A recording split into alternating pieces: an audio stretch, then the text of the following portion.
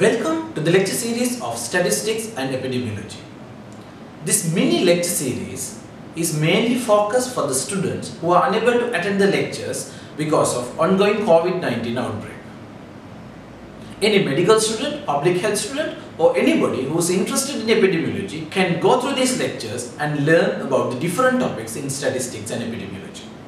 Today we are going to talk about a special topic under the epidemiology lecture series, that is screening.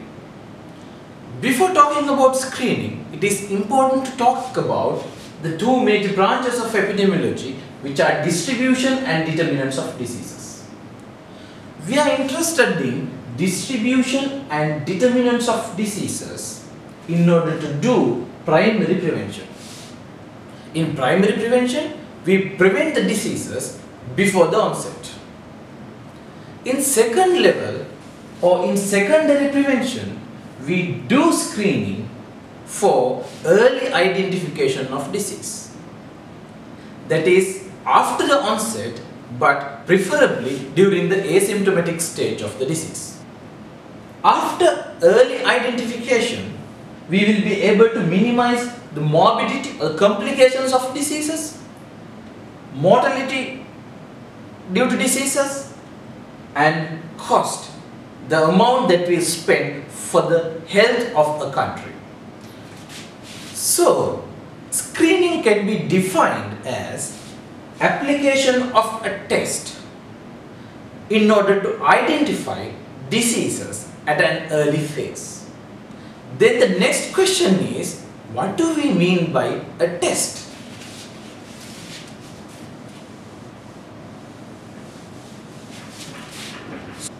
We apply tests to identify diseases at an early phase. This test can be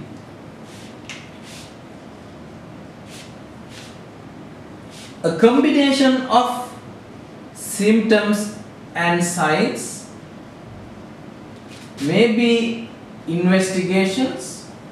We can call that as a case definition.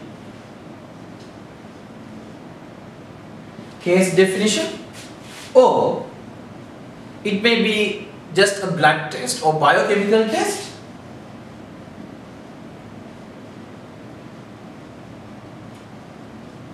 or biophysical test, or combination of these tests.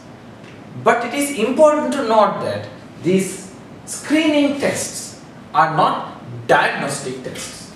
These are not diagnostics.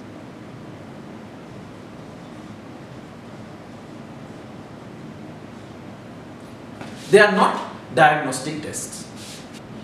If it is for diagnostic purpose, we can call it as a diagnostic test. The next most important question is, are we going to apply screening test for all the diseases?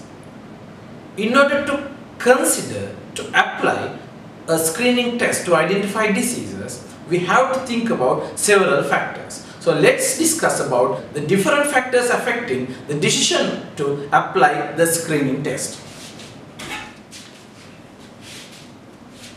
Okay, now we are going to discuss about the factors affecting the decision of screening.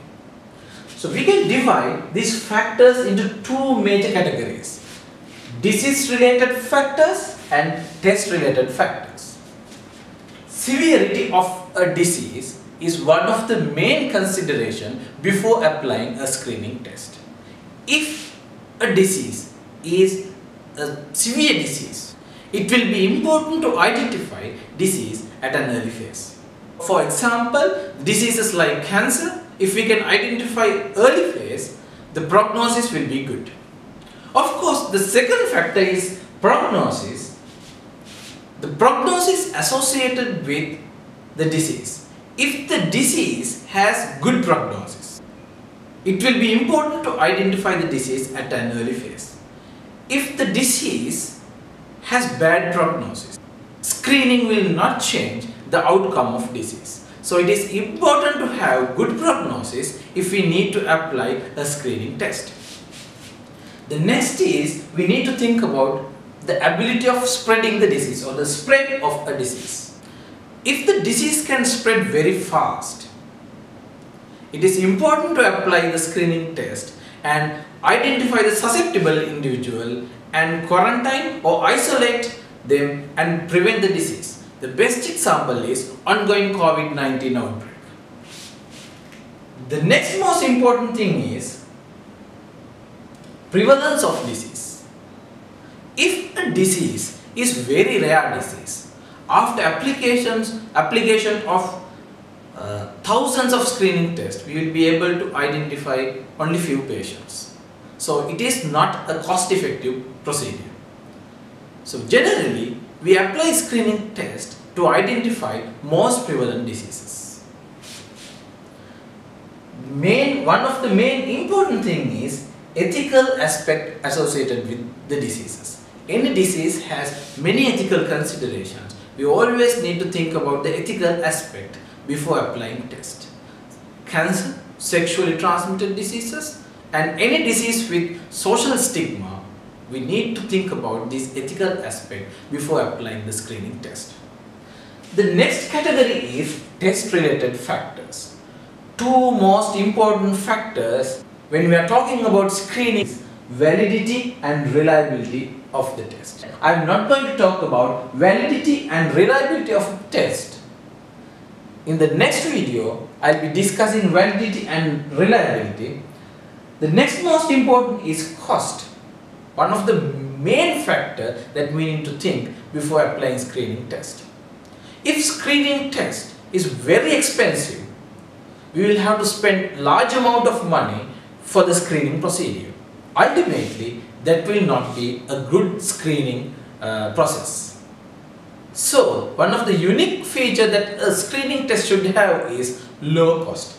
Next thing is screening test must be an easy procedure. If we need to know many technical aspects to apply screening test, that will not be a good screening test. The test must be with minimal discomfort for the patient.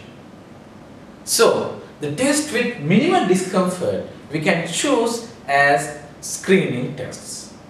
I hope with this introductory lecture for the screening, you have some idea about what is screening and what are the factors that you need to consider before applying or before deciding the screening process.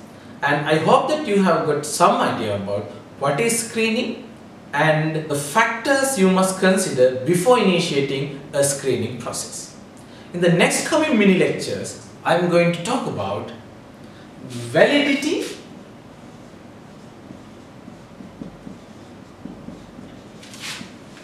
and reliability,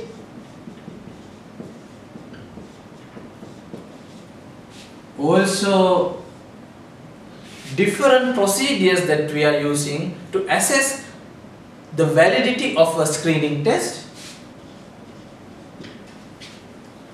Next, different applications of screening process.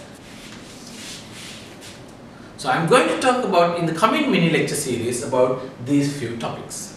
So thank you very much for listening. I stop here and I hope to meet you soon with the next videos of epidemiology and screening lecture series. Thank you very much for listening. Please don't forget to stay at home to prevent getting COVID-19. Thank you for listening.